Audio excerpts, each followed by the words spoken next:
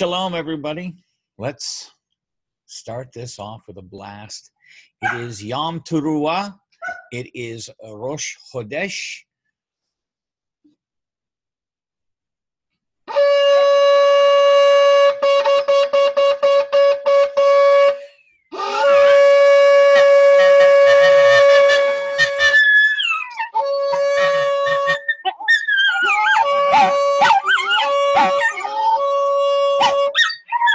Hallelujah. And as you hear and see, my poochies love Yom Teruah as well as they shout to our Heavenly Father. Hallelujah.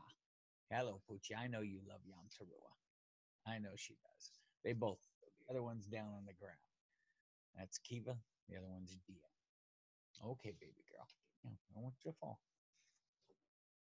So, as I've said, it is both. And of course it is, because this is how you begin. Yom Teruah is the Rosh Hodesh.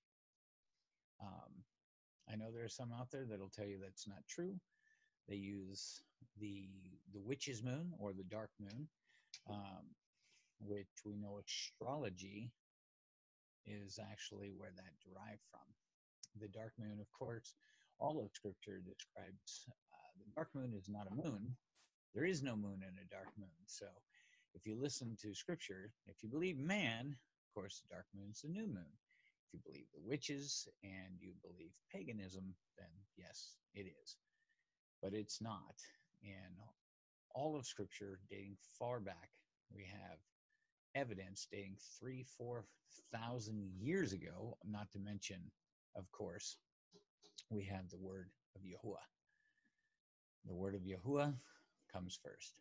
So we know that Rosh Hodesh, which means the head of the renewed, or the head of the moon, or the head of the month, that means the beginning of the start of this. So it's the beginning of the month, or it's the head of the month that's starting. So we have a new month that started.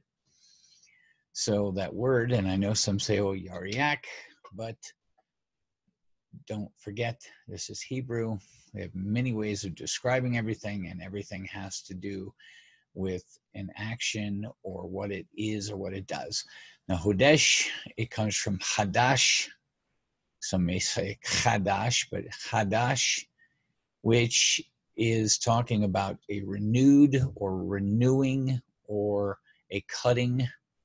It also is talking about the edge of a sword. It is talking about the polishing or the shining of the edge of the sword. Now this is talking about the cutting of the edge of the sword, or recutting the edge of the sword so that it's sharp as you begin to take it out into the field to reap your fields. It also has something, and they use it in Yirmiyahu, talking about how he would cut, or he would have a Hadash agreement, a Brit, with the people of Yisrael. Now in here he's talking about not a brand new thing that's never been heard of, but a renewed, and it's new to some of us because there are things in it that was never in it before because of Messiah. So they had the expectation and hope. So the Hadash, the polished edge of the sword, the renewing of the sword, we also have to remember the symbolism in the two Gadol, that is the two great lights. They're both called Gadol in Hebrew. Gadol means great, and then you have the lesser and the greater. Now the lesser, you hearken back to the symbolism here, the imagery that we're getting here is you have the eternal light, the great light, and that's the sun. That's the Eshua, which is a kind of an allusion to the Father. Then the lesser light, which he brought forth, which even Yahusha said, the Father is greater than all, he is greater than I. So we have that illusion. Yahusha had to come to do what? To cut this new oath, this new agreement with us. It is renewed for Yisrael, who had been divorced and had broken the agreement. And now, because of his death and resurrection, there's a marriage agreement can be reestablished. But now there are some new terms in it. Those terms are you and I to be grafted in. This was always told to be the case, but this is beautiful symbolism as we celebrate Yom Teruah, and we understand that he will come with the last trumpet at the shout, and that we will see him in all of his esteem and all of his honor, that we will all see him. So we understand that Yahusha, being that lesser light, being renewed in the world, renewed to the world, that as he comes, that glimmer of hope, that shimmering, shining light. And I understand there's a lot of you that say, no, I believe it's this and I believe it's that. That's fine. You can believe what you want. I'm not going to tell you how to believe. I'm just telling you what Scripture says and what all of history says. We have thousands of years of history. Even their enemies speak of them keeping it a Reb to a Reb, which is evening to evening. They speak of them keeping it by the sliver. Now, I know that's a symbol of Islam. That's what, 639 when Islam came to be. Let's not forget, do a little digging into Muhammad and the Mohammedans. Muhammad actually loved the Jewish people at first, the Yahudi in that land, because he understood that he was from Ishmael and that they were his brethren. So he went to them, seeking them to say, I am a Nabi, what we've renamed after the Greek term for soothsayer, prophet. He said, I am a Nabi, and I have the Nabah, or the Nabiot.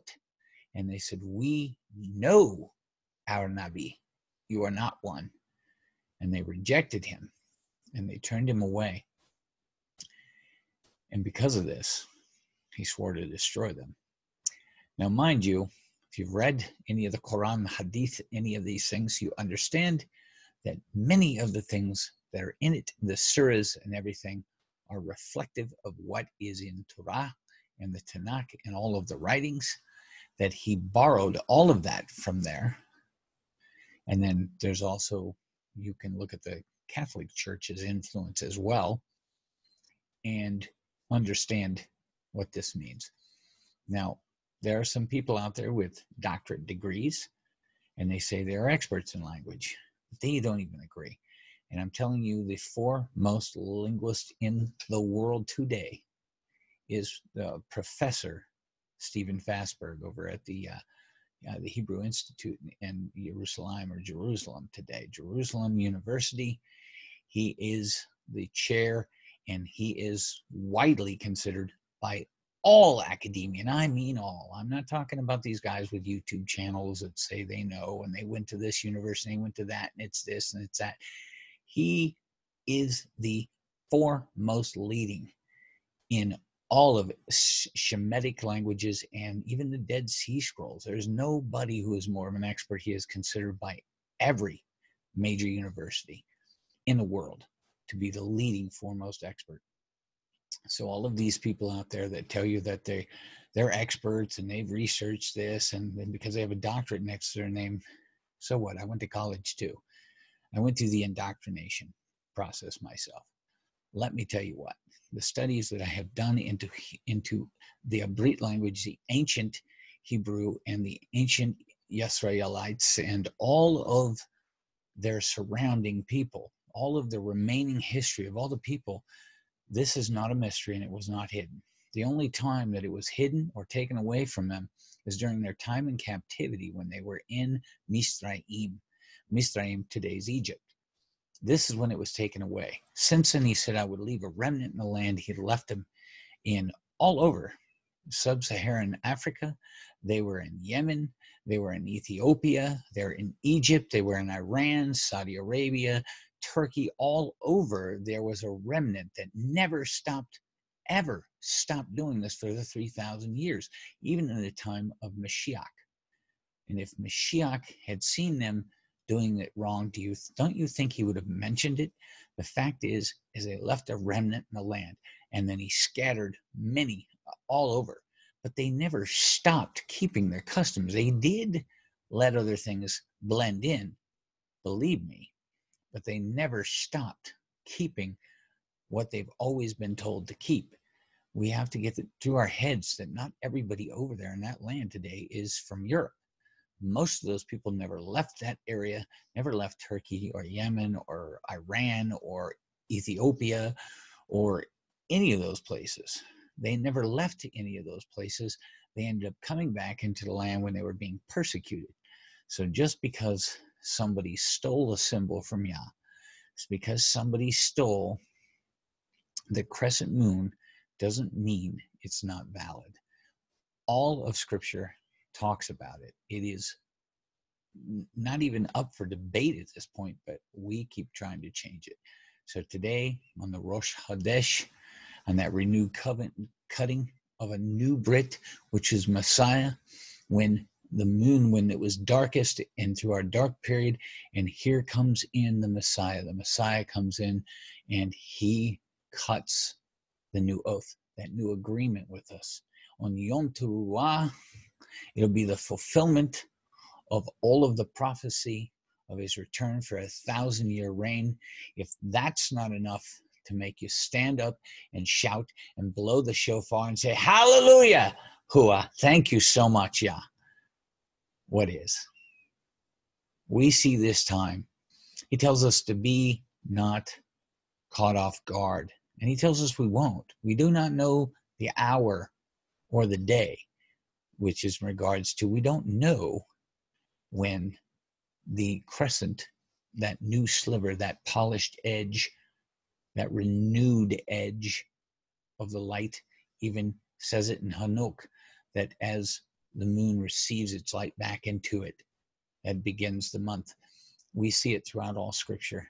We see it all over the place, that we know that when it receives that light back in, it begins something new. We know it's not the dark because the dark could be between 1.5 to 3 days, depending. We see it when they were coming out, when it was dark, when he darkened the moon. He says, with this will be the sign for you. And he tells them that. He tells them it is the Rosh Hodesh in Exodus. As they come out, he tells them that this sign, after the 3 days of darkness, the moon was dark for 3 days, and the new sign for them for their new month, the month of Abib, for the Pesach, was that sliver, was that beginning their count, was that renewed light entering back into the lesser light. The lesser light, a reflection of Yahusha, who receives all of his esteem from his Father. He is filled with the light as he grows and grows and grows inside our hearts. We are filled with the light of Yahuwah as well as we receive that light of Yahusha in our darkness. Hallelujah. Blow the trumpets. Blow your shofar.